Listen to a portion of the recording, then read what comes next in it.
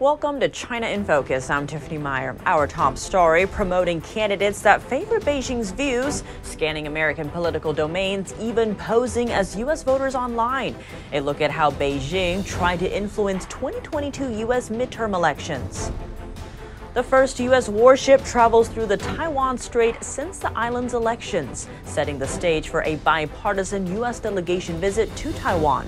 More on their pledge for firm U.S. support in the face of Chinese aggression. A key figure in Beijing's global fox hunt campaign, expected to succeed the abruptly removed Qin Gang as China's next foreign minister.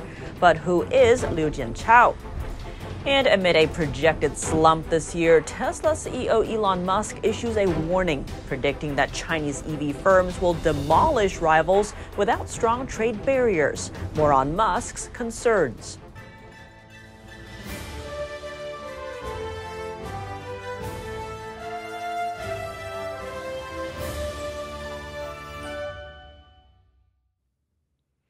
Retaliation against U.S. lawmakers promoting divisive content online and even impersonating American voters.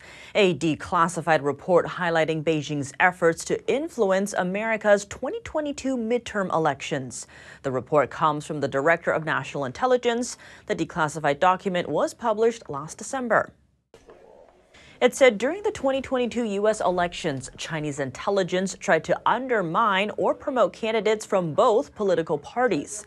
Examples include slandering a U.S. senator online using inauthentic accounts.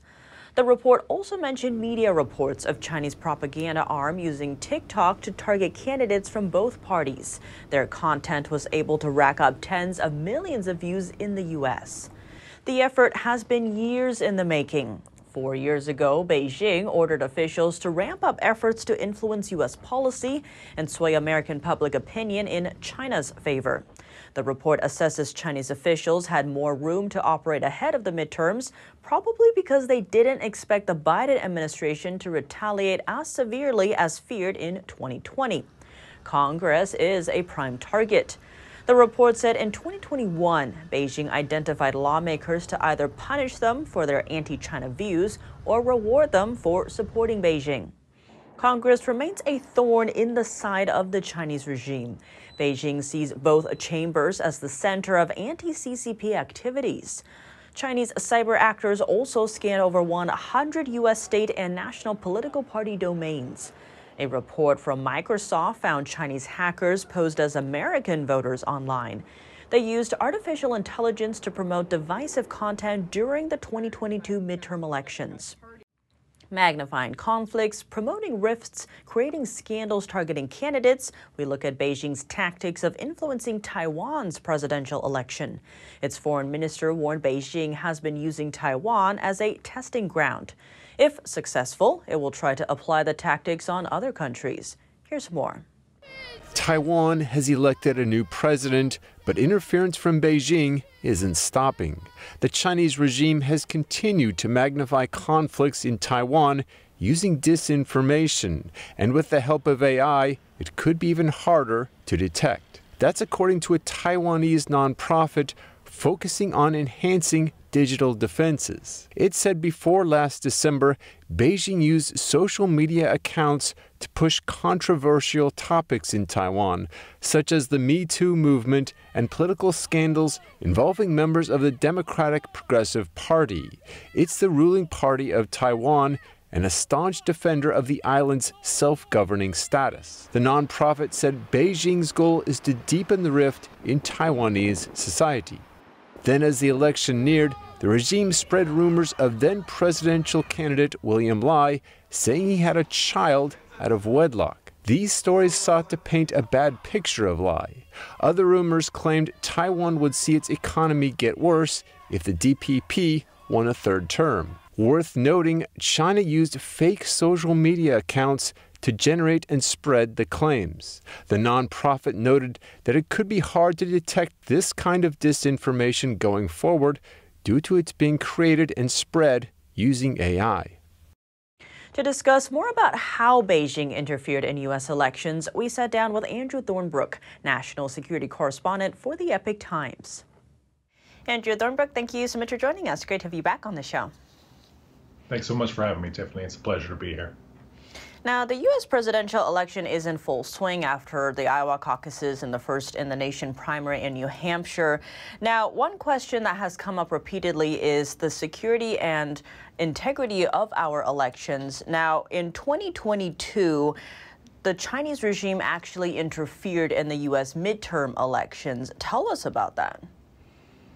Yeah, so this is something that we're coming to understand kind of bit by bit as more information comes out. We've had reports from private companies like Meta and Microsoft, and now in December, a declassified assessment by the Director of National Intelligence, sort of outlining how the Chinese Communist regime actively tried to influence the midterm elections here, and this went across the political spectrum, right? What do you make of that bipartisan attack, if you will? Yeah, I think it really demonstrates, and the DNI report gets into this, that the Chinese Communist Party is really seen the biggest threat in terms of the United States as coming from the legislative branch, right? We've seen increasing bipartisan support, particularly in this House Select Committee on the Chinese Communist Party, to take action against the CCP and to sort of insulate the United States from the worst of its actions.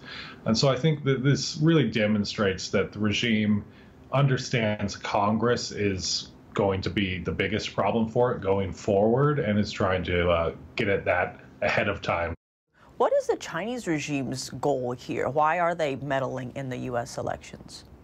The Chinese Communist regime is really afraid that the U.S. will create laws to essentially dismantle the advantage it has against us, right?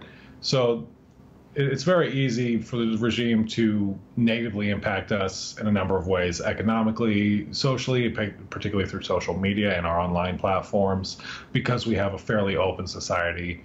We have constitutional protections for freedom of trade, right, for freedom of speech, for all these sorts of things, regardless of where you come from. And so they're going to try to continue to do these sorts of things so long as they can. And I think there is a real fear among the regime that the legislation is coming, right? Congress moves very slowly, as everyone knows, but everyone knows, I think, that it's only going to get firmer against China. No, there's no one in Congress, virtually no one in Congress, saying we should be softer on China right now. Andrew Thornbrook, thank you so much for your time. Thanks so much for having me.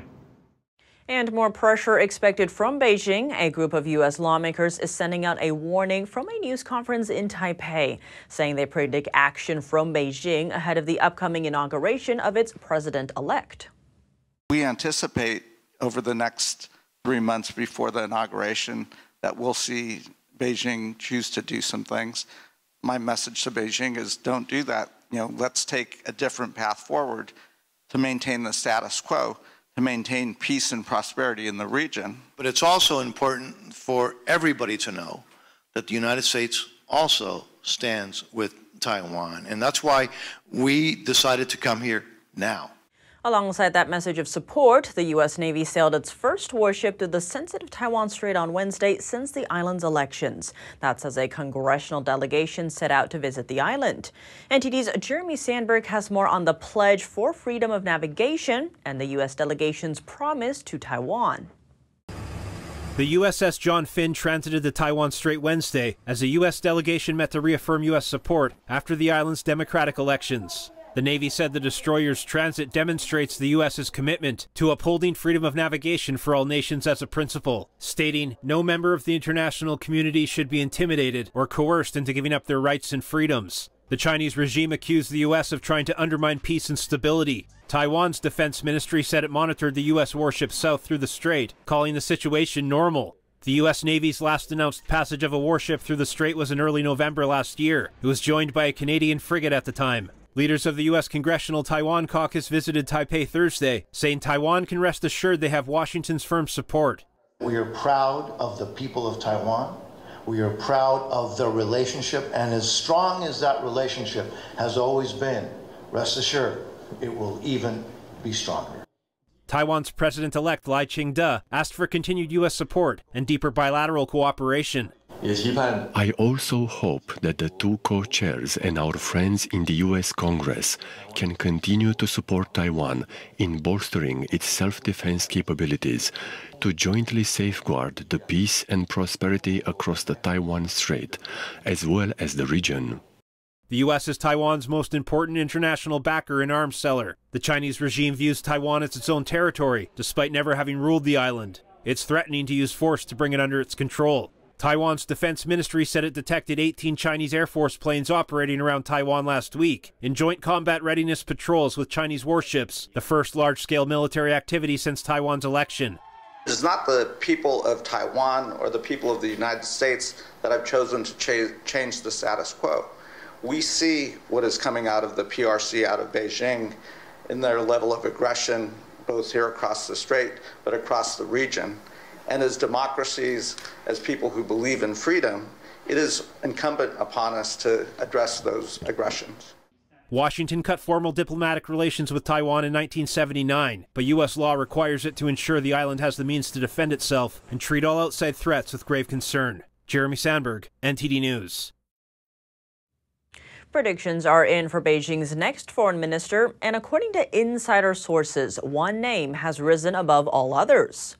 Liu Jianchao leads the Chinese Communist Party's international department. It usually handles relations with other communist nations like North Korea, and thus has noticeably less experience dealing with the White House than is typical for Beijing's chief diplomat.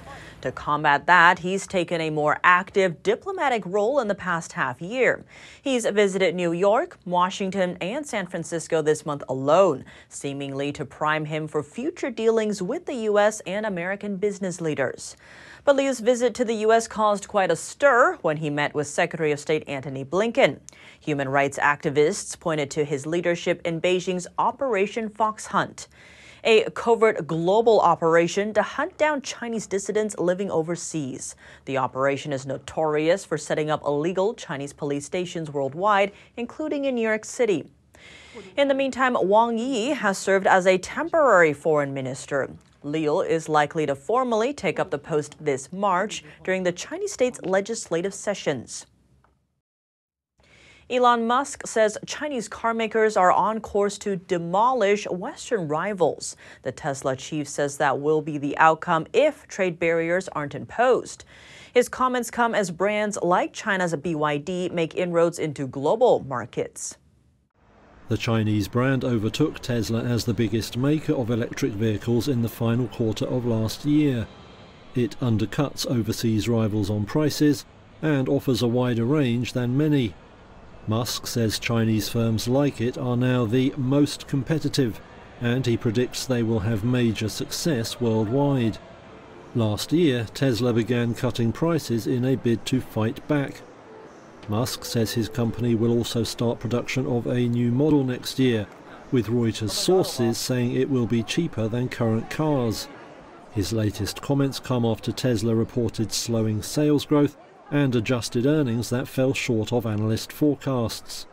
But his calls for tariffs could fall on receptive ears. The EU is already weighing up whether to protect its car firms from Chinese rivals that Brussels says benefit from state aid. Meanwhile, US President Joe Biden has said he won't allow China to dominate the industry. And his expected rival in this year's presidential election, Donald Trump, has said he would increase tariffs on all imports. Tesla shares tumbled nearly 11% on Thursday after Musk warned sales growth would slow this year. President Biden winning his fight against House Republicans over EV charging stations. On Wednesday, he vetoed a bill so that federally funded EV charging stations can use imported iron and steel as long as they're assembled on U.S. soil.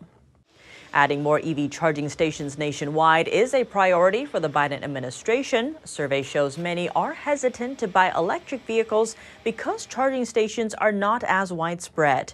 An infrastructure law passed in 2021 earmarked over $7 billion for building charging stations nationwide.